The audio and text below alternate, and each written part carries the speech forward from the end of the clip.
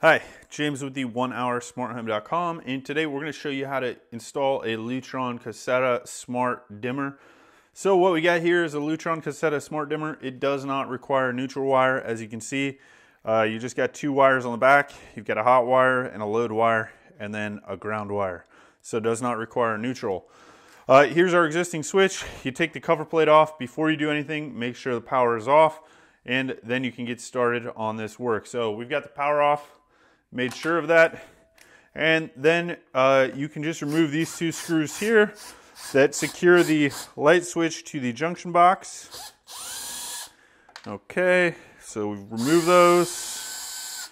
Remove this other one here. Pull the light switch forward so that you can extend and work with the wiring.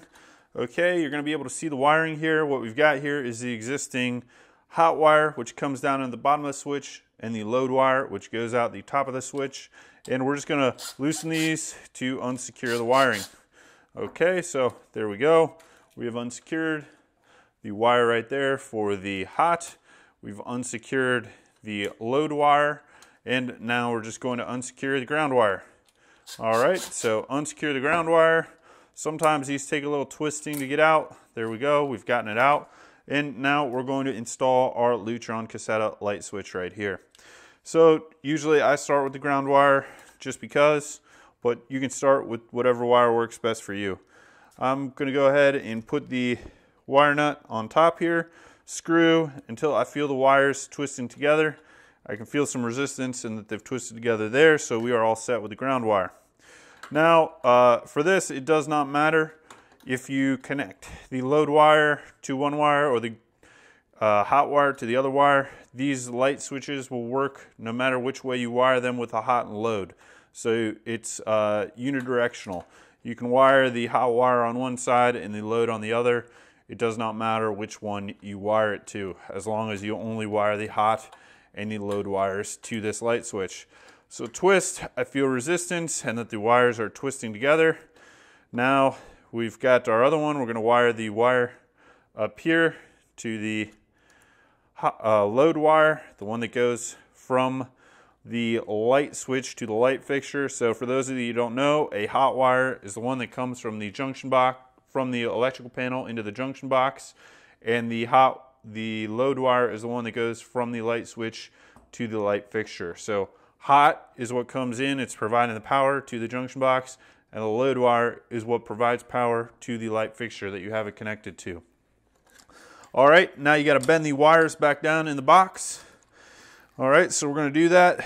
I'm just going to tighten this wire nut up here and press these back in. And you really got to fold these wires. Make sure that you've got everything correctly in there. Sometimes it takes a little bit of a shove to get it in, but it will get in there. So just make sure you fold the wires. You can see the depth on this light switch is pretty deep. So sometimes it just takes a little bit of ingenuity to get it in there. All right, now we've got that in there, and we are going to screw our two screws that hold this onto the junction box back in. Okay, so top one there. A lot of times you can see actually I got the ground wire folded up underneath there. Just make sure that that's not folded up underneath anything. A lot of times just takes a little bit of wiggling around to get these in here. Put the bottom screw in, and now we have got it secured. All right, I'm going to apply the power, and then this should light up. So just going over to apply the power back to this light switch. All right, and now there we go. We have got our Lutron Caseta dimmer switch installed. That is how you wire up a Lutron Caseta dimmer switch. Thank you for watching, and we'll see you next time. Thank you.